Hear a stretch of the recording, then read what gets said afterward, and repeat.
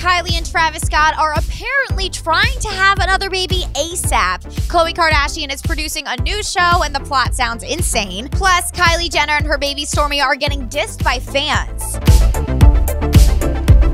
Hey guys, it's Allie for Hollywoodlife, and Khloe is slamming reports about why she's not afraid about giving birth, writing an article on her website, Why I'm Not Afraid About Giving Birth.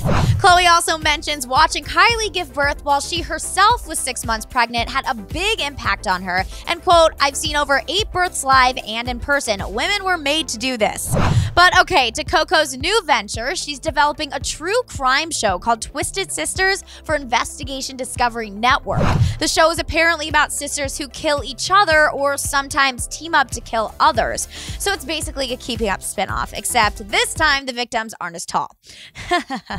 On to Kylie and LaFlame. Radar Online, Radar, not us, Radar, is reporting the two are already trying to have another baby soon because Stormi's bringing them so much joy. The site claims Travis and Kylie have been hooking up a lot and not using any protection.